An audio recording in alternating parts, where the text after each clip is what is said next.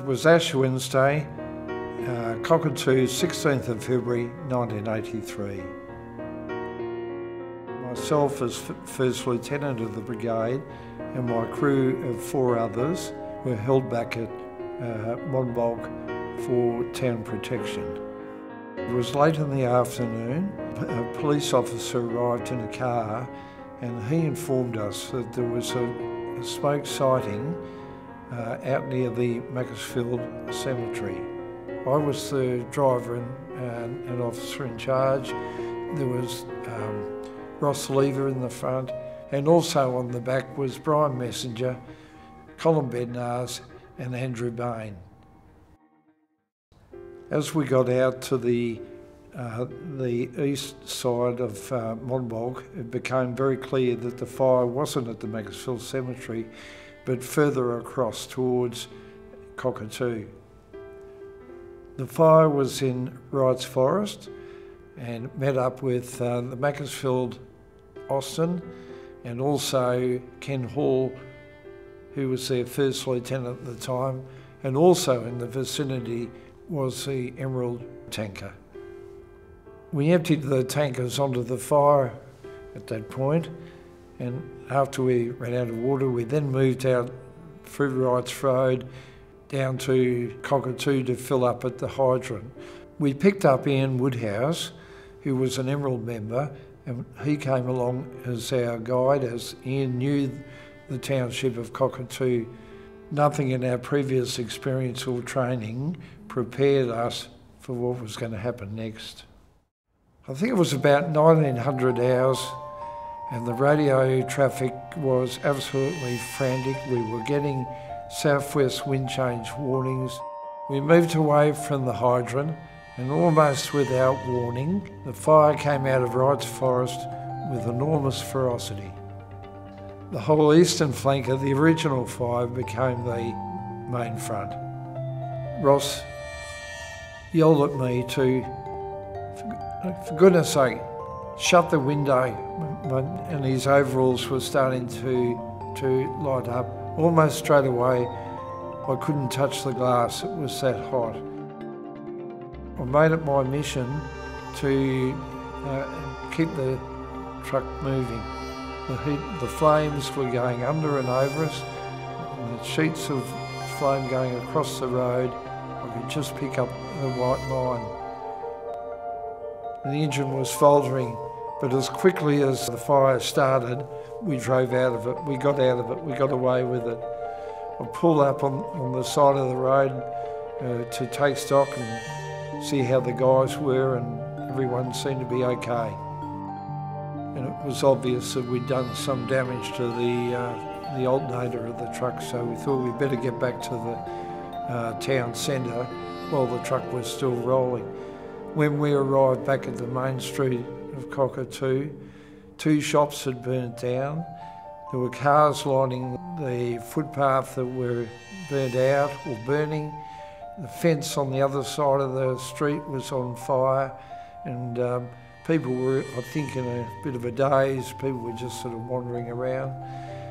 At that point, our captain, Don Fleming, came rocketing into the town, and he was very concerned. We were already on the missing list because our radio had actually died with the alternator problem. The district mechanical officer and his truck arrived out of nowhere and repaired the alternator for us. It was then that Don instructed us to drive out towards Gembrook to try and plot where the fire was actually at that point, where it was going to, and try and report back. Another tanker from Bales had arrived, and he asked them to tag along. As we drove along, I recall there was a big steel shed open at both ends, and as I looked through it, it was totally involved in flame, but there was nothing inside it that I could see was actually burning. Must have been just the dust. As we got further along, we came across a horse that was seriously burned. Poor fella just standing on the side of the road, but there was nothing we could do about it. And as we got a bit further along, a lady came out and flagged us down and told us that she couldn't find her neighbour. Could we go and have a look? As we got down a little bit further, they were big properties. The progress of the truck was halted by some fallen trees, so we had to leg it into the place. We circled around the house, noting that the house hadn't burnt. However, there were breed gum sleepers that were buried in the ground as steps, and they were burning. As we got further around the house, we found this fellow. He was an artist. He had a little artist studio at the back corner of his property, and obviously he was trying to make his way back to the house the way he was lying on the ground. His gumboots were still burning, and we had to put those out with a knapsack. Ross went back to the truck to report back to the control point, and eventually an ambulance came.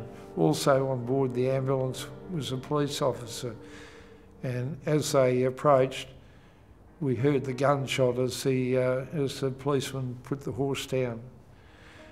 When they came in, we'd been waiting there for some time. We couldn't leave the premises because of the deceased. The policeman was very cross with us because we used water to put the gumbeats out. Everything was very tense. All of what I have just said is very vivid in my mind, although after 30 years, the actual times of when things happened or some of the details are very vague. Any fire containment or suppression during that firestorm was impossible. One thing I've made it my mission since that day was to get the message out to all our new firefighters is what happens with southwest wind changes and the effect they have on fire behaviour.